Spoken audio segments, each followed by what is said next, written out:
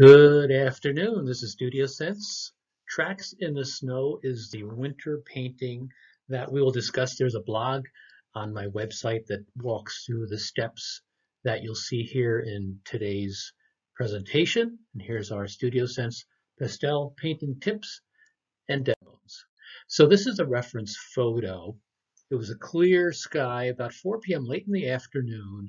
The shadows are really strong. This is Marshview Meadow Park near Saline, just south of Ann Arbor, Michigan. It's kind of a boring picture. What I kind of liked about this, though, was that it was a very simple picture, and the lines throughout the photograph really caught my attention. So I wanted to design a painting and have the lines help support and build the composition of the painting. And we could see the lines. The lines are on the left, for example, the gully that tracks through and up and to the hill, and to the snowy hill where the weeds and the growth is in the rocks, the lines of the distant level of the snow plain and how it meets up with the hill on the left. And look at the tree line. So the tree line starts high on the right and drifts downward to the left. And the sky being obviously the opposite. It was a deep blue sky. And the good thing about what I'll show later on is the simplicity of this design, and the sky itself, which we're going to leave perfectly blue so it doesn't kind of clutter anything else up in this particular piece of art. So we're trying to take somewhat of a boring picture and turning it into something more exciting. The shadows, of course, will be fantastic in a winter scene on a blue sky. And of course, the other lines in here are lots of them, and they're footsteps of what looked like a pretty crowded visit that day at Marshview Meadow Park. So this is how we start. This is the preparation now. Now all artists need to do their homework, and the homework here is, first of all, looking at a reference photo and saying, okay, what is it about that particular photo that would cause me to create a piece of art and that would be appealing to others? So you got to do your homework. And what I do, and I recommend that all artists do, and many certainly do, is to create three different conceptualizations of the painting. First of all, the lines in this painting, as I mentioned, that was one of the reasons why I decided to paint this particular scene, is how I could configure the lines to create a pleasing composition. And you'll notice there are no lines that are breaking up the painting in half. For example, the top line there representing the edge of the snowfield is, of course, angled. The gully is angled, and the footsteps are going to be kind of all over the place. That's that squiggly line there on the right, and the horizontal or somewhat horizontal / diagonal line above that. That's the dark shaded area of the snow. So what we'll do is then the next step is to do a value sketch. You want your darks and your lights laid out in such a way that it will help you select the values of the pastels. You want to kind of keep it true to the value of the reference photo.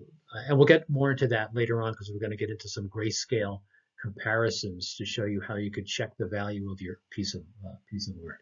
So there's the value sketch in the middle, showing basically the darks, the lights, and the grays, the midtone values. And then the notan, which is really just picking two values, really black and white.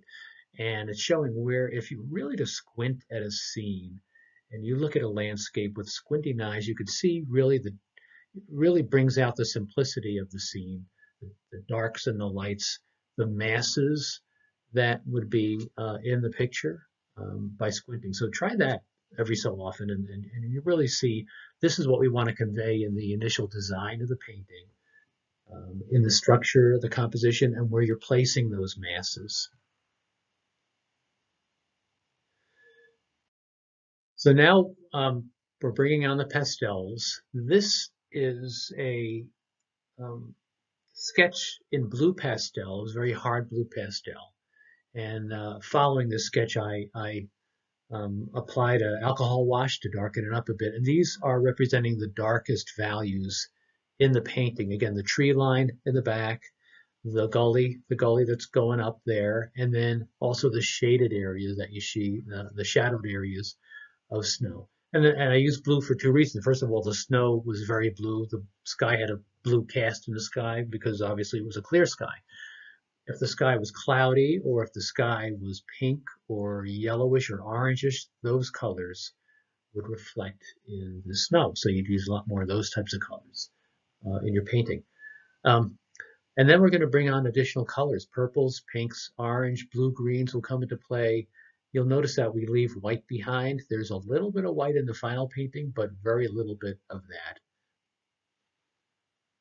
And really, this is a great opportunity for the artist to express using a lot of variety of different hues, but also keeping the temperature, the warmth, and the cool temperatures of the painting consistent and in the proper spots.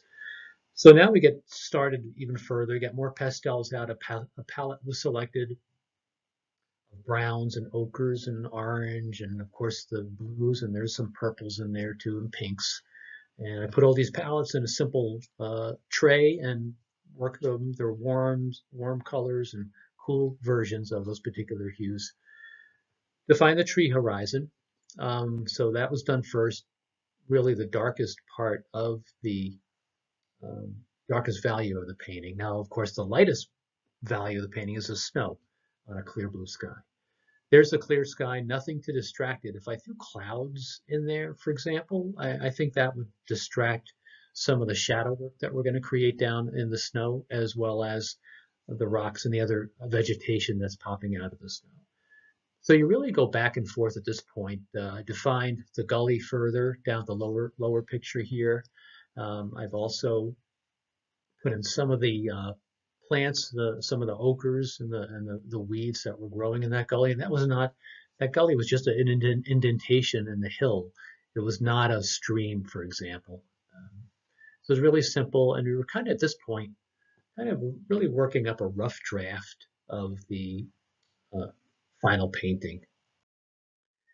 Now's a fun part also is as you're working a painting, the pastel, what you want to do is, as we say in art, we have to try to get the values right. If we get the values right, you can paint a painting in almost totally different colors that do not even represent the scene, and it'll still look pretty cool because the values are correct. The darks and the lights are correct.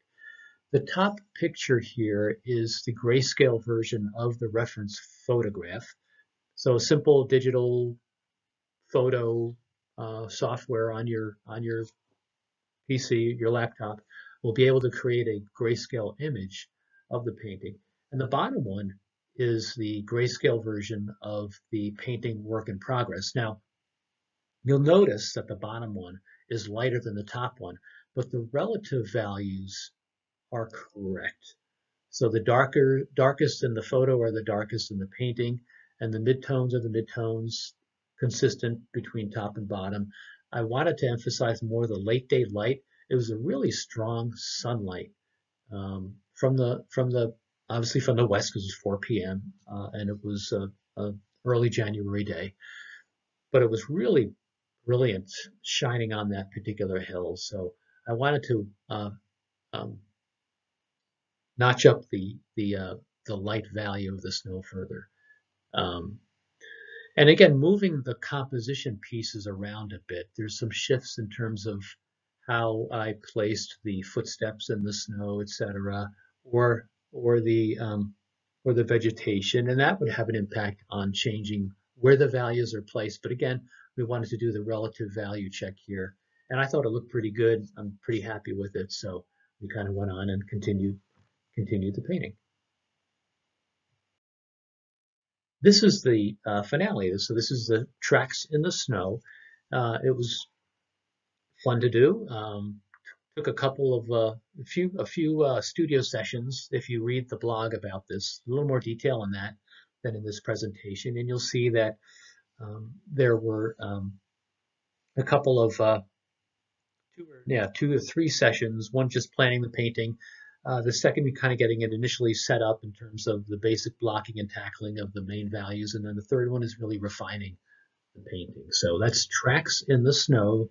Go to the website and you could look at revisit this and see more details about the steps in the painting and And certainly at some point, once our technicians are ready to set up the live studio, we'll have some live demos of some of these paintings that I'm creating. I'm really excited to be out here in Michigan winter wonderland. So we're looking for some more snow, hopefully, and there'll be plenty more opportunities to capture various snow scenes. Information about myself, where to find my website, how to email me, again, the blog is very detailed, and there's lots of lessons on the blog, and a number of those lessons will be converted into videos and presentations in the next several months.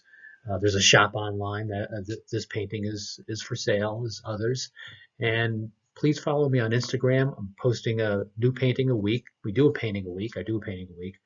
And it's great to see a lot of other artists who post their paintings, and there's just a lot to learn and a lot to see out there in terms of the art world. So hope you enjoyed this video. Go work on your winter paintings, and we'll be going through all the other seasons too.